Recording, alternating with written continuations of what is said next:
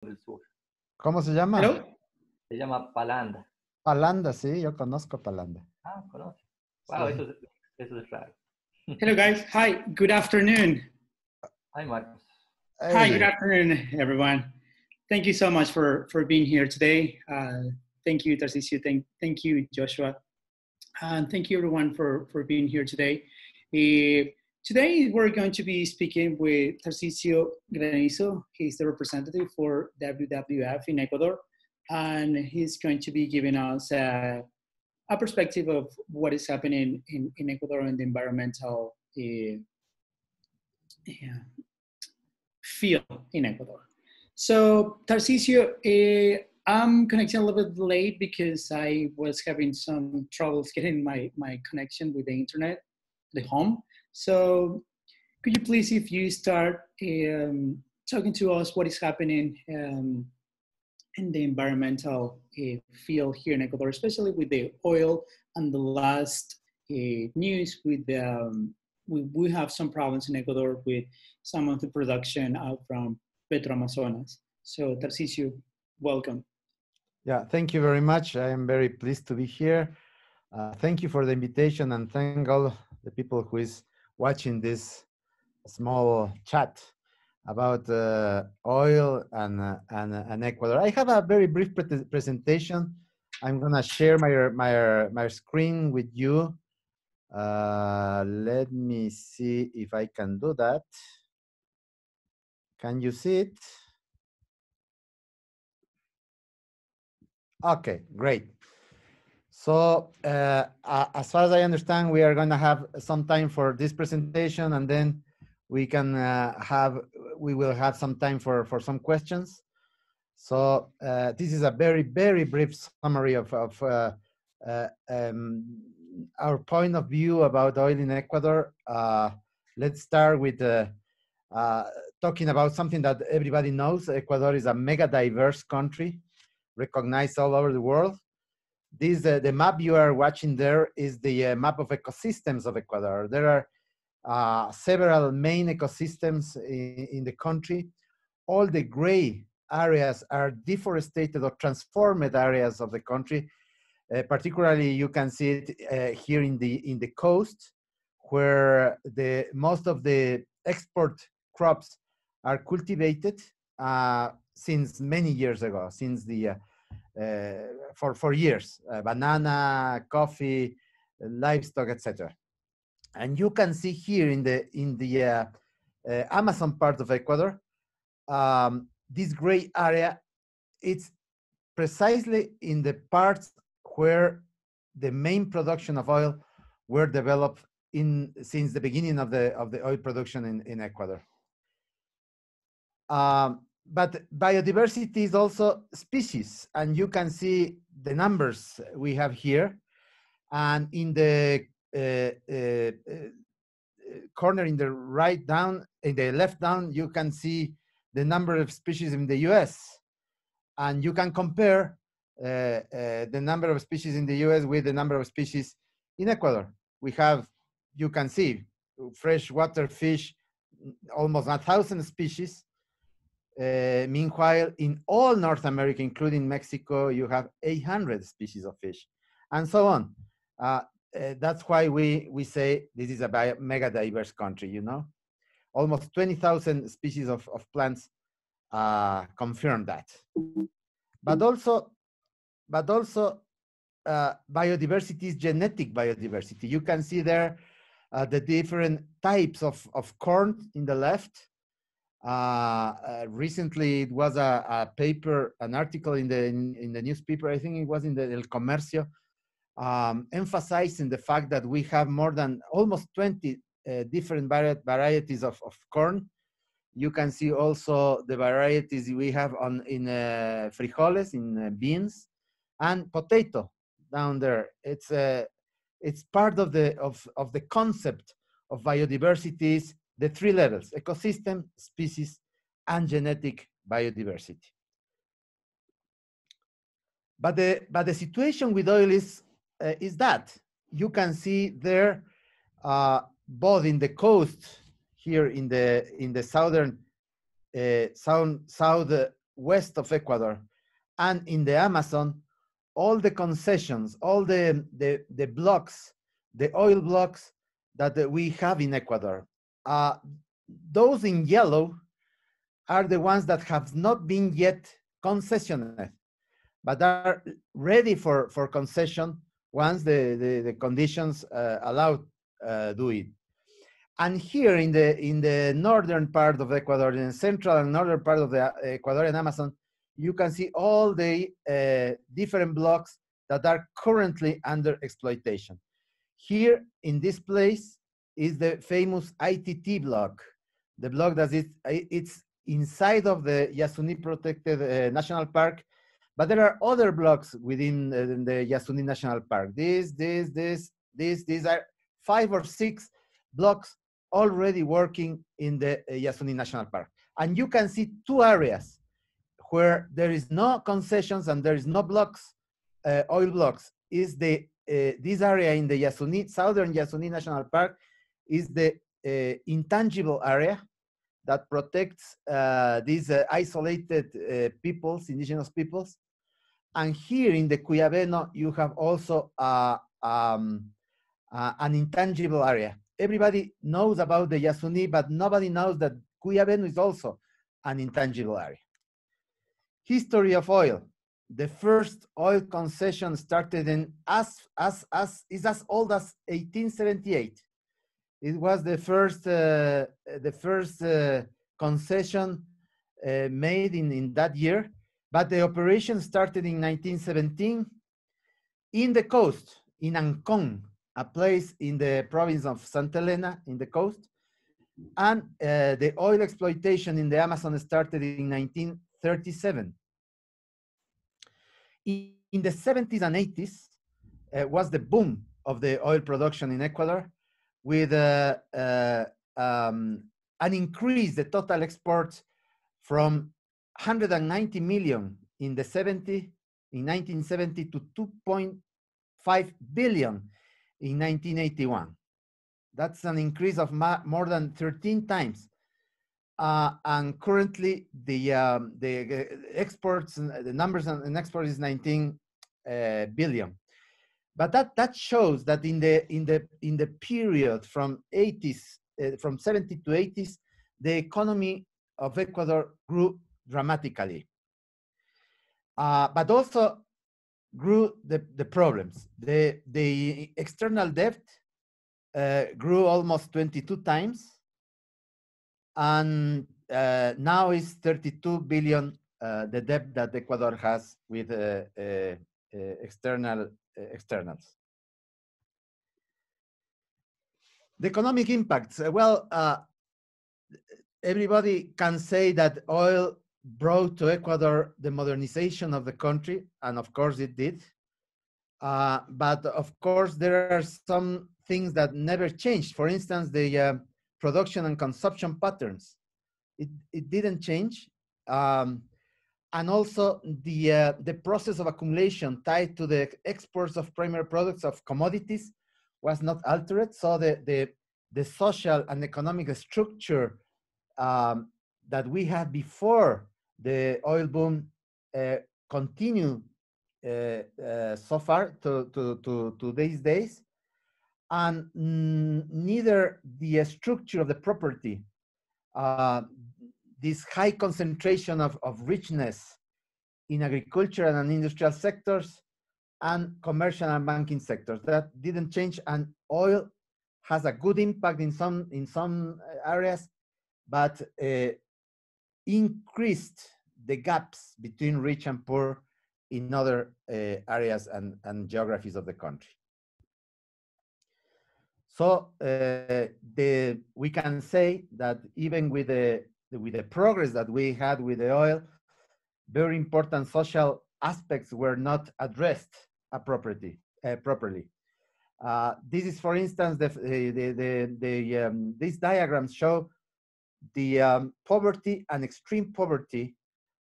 In the left is the poverty chart, how it was reduced from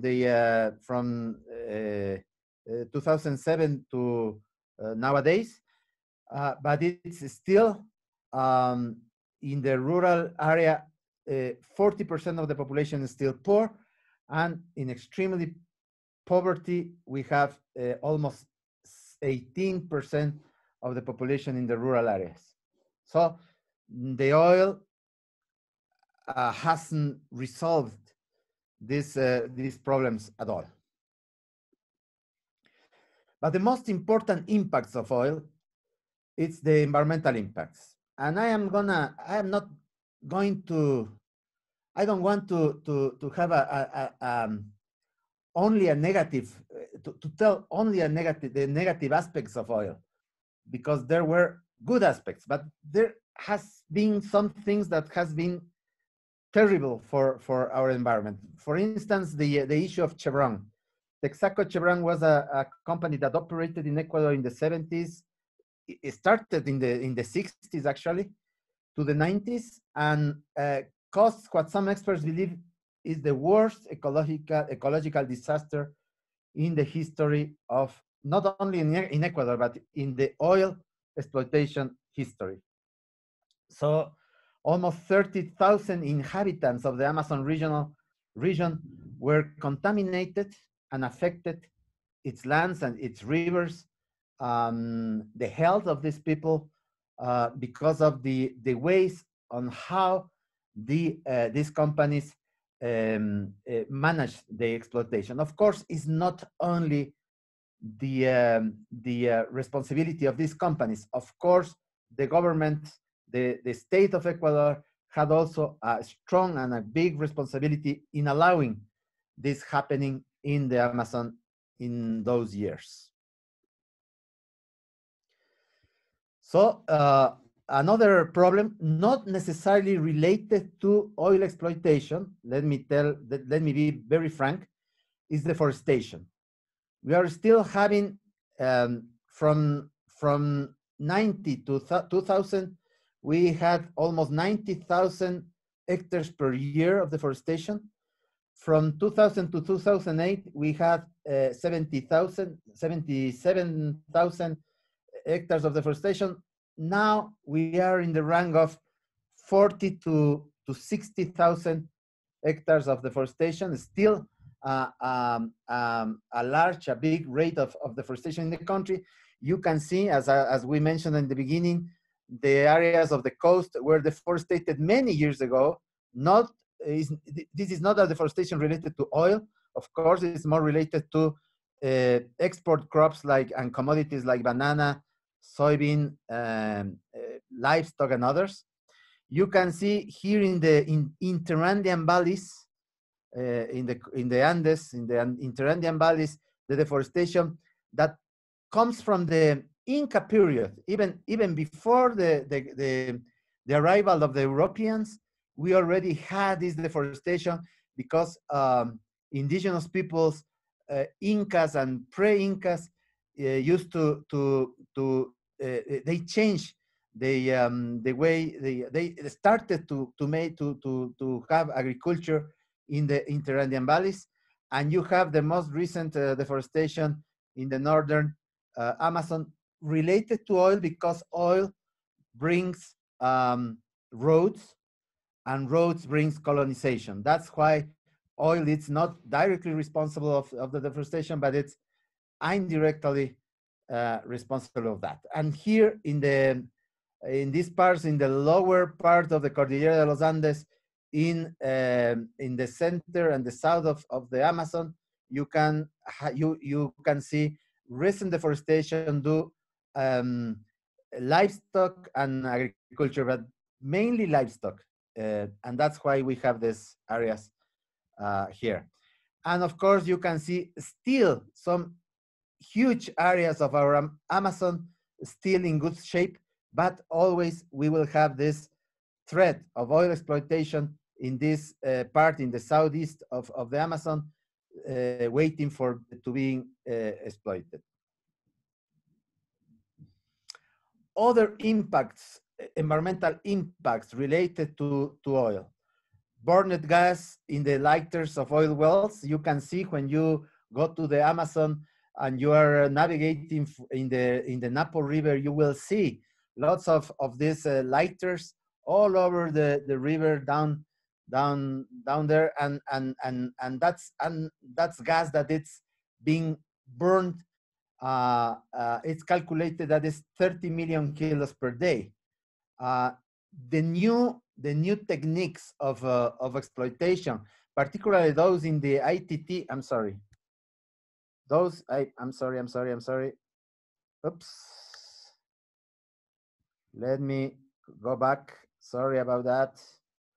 It's the enthusiasm. This this 30 million kilos per day. It's gas that we lose. But I was mentioning that the new techniques in oil exploitation avoid this kind of lighters. You can see it in the ITT exploitation in other oil fields currently happening.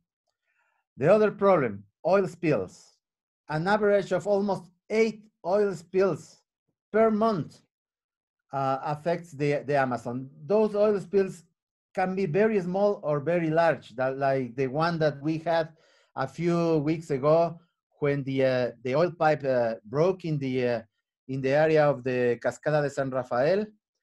And we have others that are very small but are also registered. And of course, those oil spills affect waters, affect soils, affect the human health.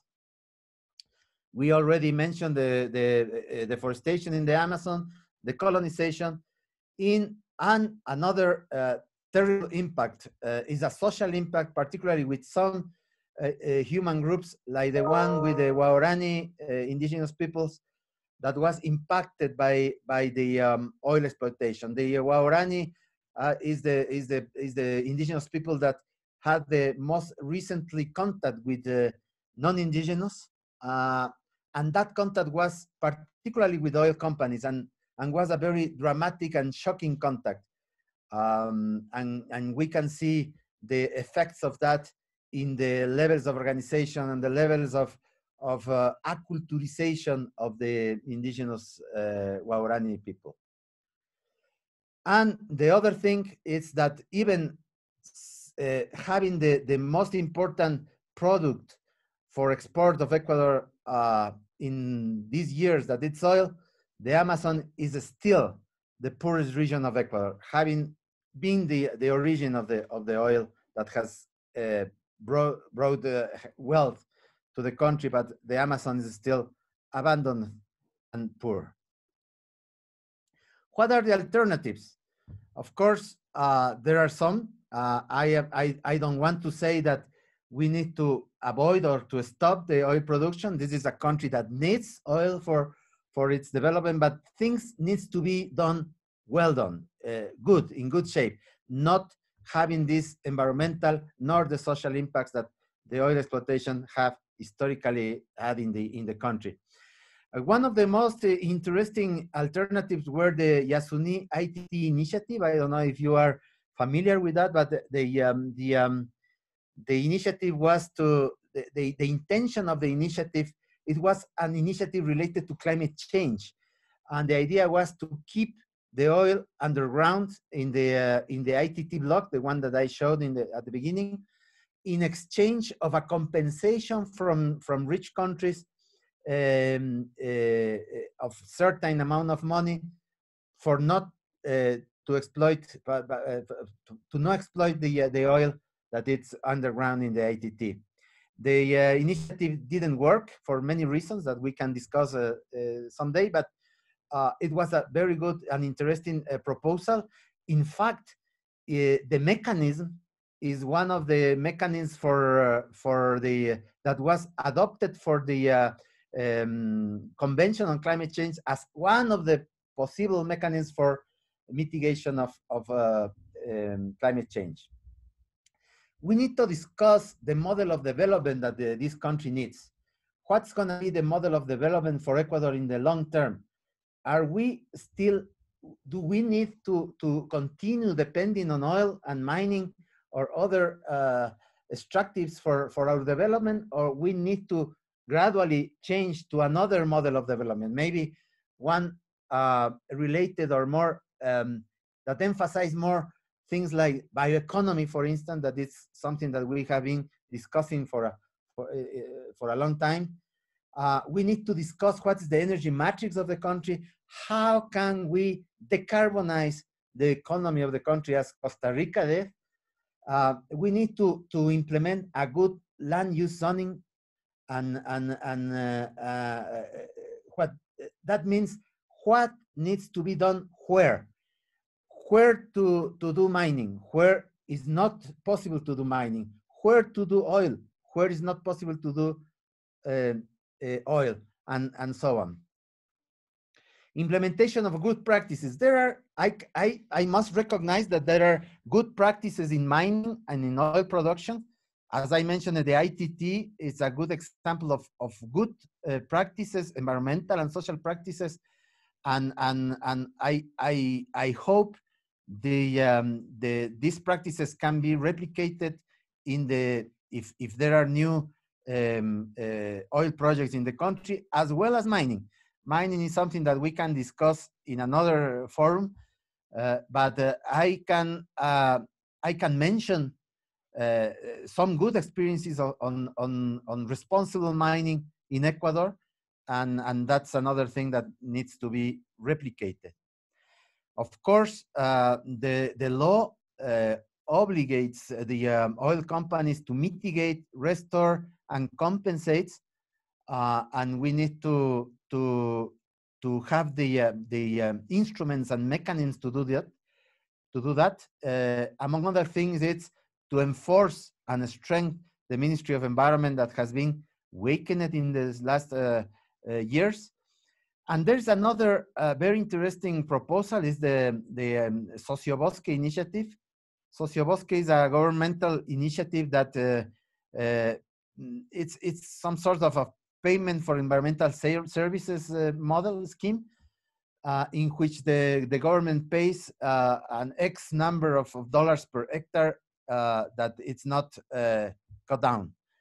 And almost 1.6 million hectares are in the country are under this mechanism that has been proven very effective.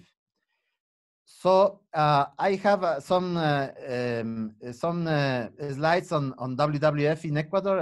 I'm gonna be very, very quick on that.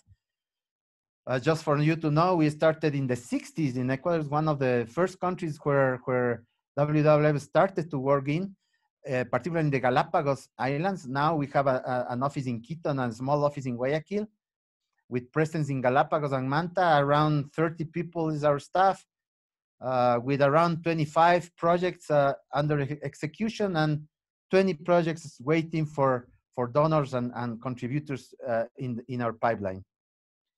And that's basically what I wanted to tell you. Thank you very much for the invitation. Now, I would like to invite our moderator to take the floor. Thank you very much. Okay. Thank you so much, Tarcisio. So I have a question for you. Like, how do you see the projection of Ecuador on the oil industry? It's going to be growing, knowing that 423,000 barrels are produced by PetroAmazonas, which represents 80% of the total production of the country. But with the pipe that recently broke because of the of the actions of the nature, but where do you see the oil business going in the next few years? Well, Ecuador is a very marginal producer of oil in the global context. Yeah. And people think that we depend a lot. I mean, that a lot of a large amount of our economy depends on oil, and it's not true. Okay. It has been reducing the percentage of the oil income to the general budget of the state, and I think it's my personal opinion that the fluctuation of the oil prices first, the tremendous environmental impacts that it has, the social impacts that it has. It doesn't work for a country like Ecuador to continue thinking in this economy based in the extraction of non-renewables. I think we need to change our chip. We need to change our model of development in the country. That's my personal opinion, but that needs to be done gradually, because we cannot from one day to the other stop oil production, but we need to sit all the sectors, social, economic, political sectors, and discuss the model of development that we need and we want for this country. Okay, all right. When I was preparing for this event, I was researching some of the because Petroamazonas, as I said before, is one of the largest, if not the largest, oil producer in the country. So they have some programs where they were investing $43 million in the community. They just recently invested 3.9 million in another community. So in the short term, because you're close to these communities as well, in the short term, you can see something that those contributions help to the community? Depends. Okay. Depends on the organization of the community. That's very important. If you go to a community that has a life plan, the life plan is what they call their development plan of the community. If they have their territories, if they have identified their needs, and if they have a good governance, that money helps, because they can do whatever they need, they decide to do with that money. But if you go to the Guarani people, for instance, where you have a communities with no governance at all, with tremendous problems of alcoholism, with tremendous problems of acculturization, the destruction of the cultures, money is not the best strategy to help them. They need other things beyond money.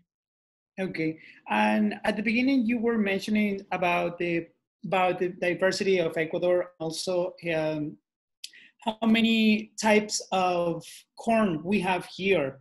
That's amazing, because, for example, Mexico, if we go to Mexico, they have those tortillas, but in Ecuador we have I'm going to talk more like about the dishes in Ecuador. In Ecuador we have like motepillo in Cuenca. We have different dishes here in Ecuador. So I know this is more like a light question, but in terms of the dishes, how do you see that in Ecuador, like an asset? It's a tremendous genetic diversity, but we are losing it because people in the cities, urban people, don't know the variety of things we have. For instance, if we go to the Super Maxi, we only find one type of melloco. I don't know if everybody knows melloco is like a potato, and there's more than 15 different varieties of melloco. And you know who knows that? The indigenous communities. Potatoes, we only know papachola, but we have more than 50 varieties, different varieties of potato. And the indigenous peoples know what type of potato they have to use for the different dishes, for the different recipes. The same of yuca. Yuca, there is not only one yuca. There are several varieties of yuca, and so on. We can, you name it. And as you mentioned, corn. You have canguil, you have mote, you have the corn that you give to the chickens, and you name it. But we are losing that because we tend to be standardized in a product that is more best known or best or had the best price, and that's it. And we are losing this diversity, which is a cultural diversity as well. Yeah, I agree with that. I think Ecuador is very rich in terms of food and fresh food. So it is something that we need to rescue somehow. Having organizations like yours, I think it will have a great impact on this. And I think we have another questions. Joshua, if you can make it. Yes, absolutely. The question is, thinking about oil not being, we can't eliminate it totally, but it's still not the biggest push forward, not great economically or environmentally. On the coast, number two, of course, is the export of bananas, very close, and there's shrimp, and there's tourism, which are all higher level things that are promoting Ecuador's economy. What other possibilities exist besides, what we have already on the table to move forward? Absolutely. This question has two answers. The first one is the need of making those commodities, like the current, the commodities that we have now, banana, shrimp, and so on, cultivated with good environmental practices. And that's what we are doing in WWF with banana, shrimp, tuna, the production of tuna, and fisheries. But the other is to open new products. Look, we are a mega diverse country. We have, but we only know 5% of that biodiversity. And we, for instance, are implementing some projects with new products that has or can have some good markets in Europe and in the US. For instance, vanilla. We are cultivating with some local communities in the Amazon vanilla under forest. They don't need to cut the forest to have the vanilla. And vanilla has good prices in the international markets. That's one. Other examples, oils from Amazon plants. There are a local community in the province of Morona. Yeah, Chanquap. This is an NGO, it's an association of producers that are making essential oils for soaps and shampoos, and they are exporting it. We want, for instance, the peel of the coconut can be some communities in Esmeraldas are processing it for the flower plantations, to put in as beds for flower plantations. When I was in the Ministry of Environment, we identify like 450 different bioemprendimientos. How can I say you bioemprendimientos? Small ideas. Bio enterprise. Yeah, a small enterprise. Some of them were very, very limited, very focal, very local. Some were very experimental. But 450 different products that people is already doing, maybe for their neighbors, maybe for very small markets. The idea of passing it to international markets, investing in innovation, in technology, investing in markets identification of international markets with good investments from the private or public banks and so on. That's what we need, and I'm sure that very easily we can at least have the very same incomes or earns that the oil gives us as an oil exporter. Okay, thank you. Very nice answer. There's another question from Dolores Graham. She says, Ecuador recently accepted a large monetary loan from China, apparently to be repaid with oil. Will this promote more oil drilling and production in the Amazon rather than less?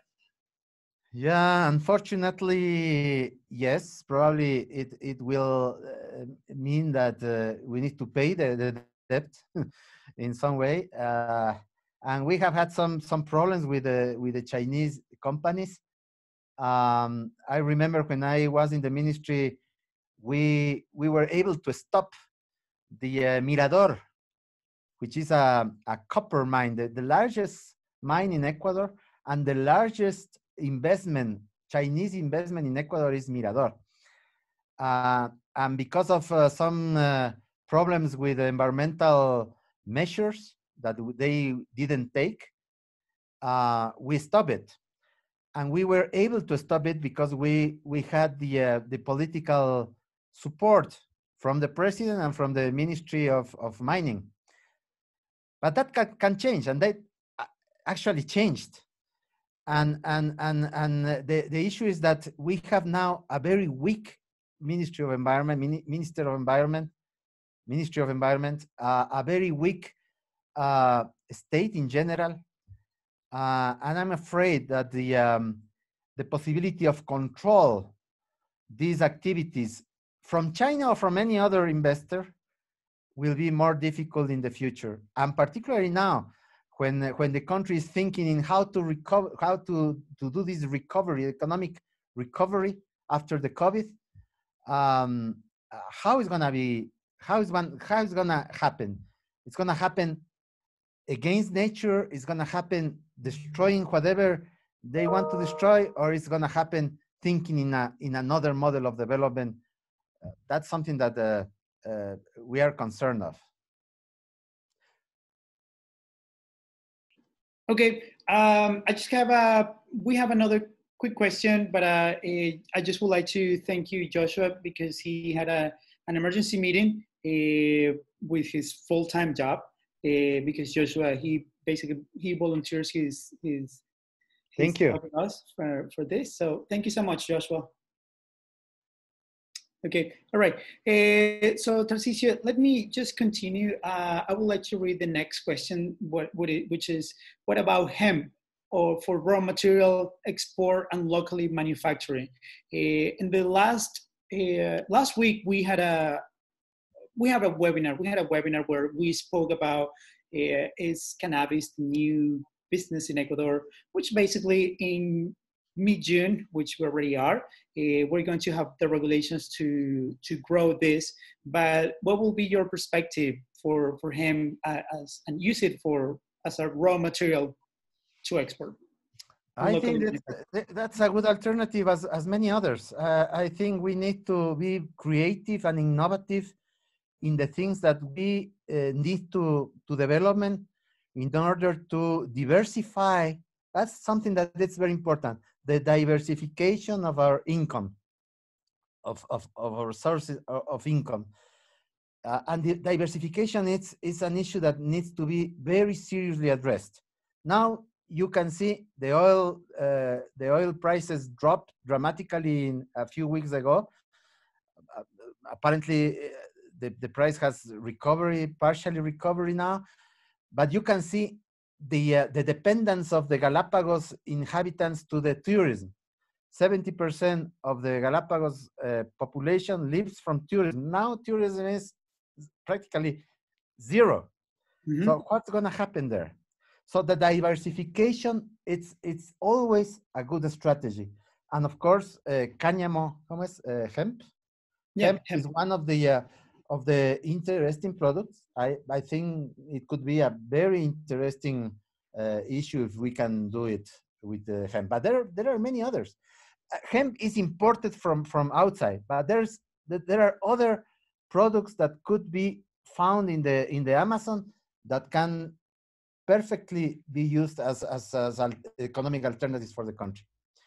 Thank you so much, Tarcisio. So we're almost 45 minutes now, and I would like to ask you just some final questions for our audience. Keep in mind they are expats, citizens from North America living here in Ecuador. Some of them, they are part-time, some of them they're full-time. And something else that I would like to ask you, it is that we're going to our attendees, is that we're going to be sending you a survey at the end, just to qualify what is the content, what is the quality of the content of this. And also we would like to have from you some suggestions for our next topics.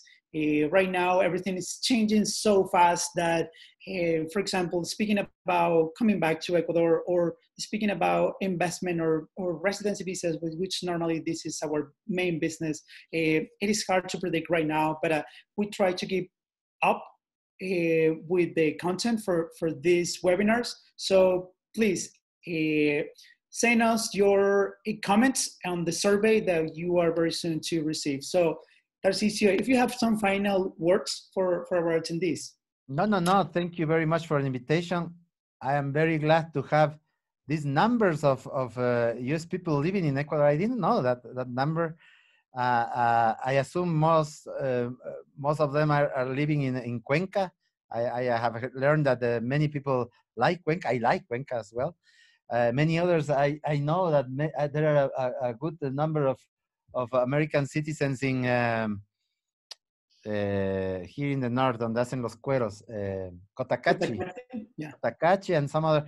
I'm always welcome and happy to have you here, and I'm WWF in Ecuador. It's keen to show you whenever you want the projects that we are developing, and where, how, and we will be happy to show it too.